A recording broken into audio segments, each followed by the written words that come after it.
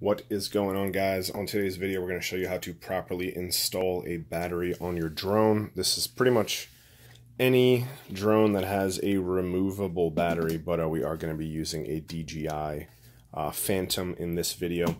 So here we have the battery. First thing we're going to do is check the charge level, which can be done by clicking and holding. Click once, hold it. And as we can see, we have 4 bars, so we are fully charged up.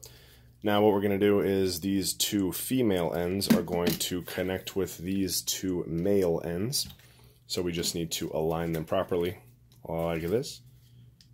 Turn off the battery before you do this, probably smarter. Going to slide it in until we hear a click. There we go. And then you can turn it on with the same process. Click and then hold down.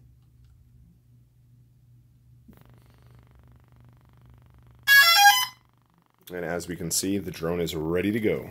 Thanks for watching, guys.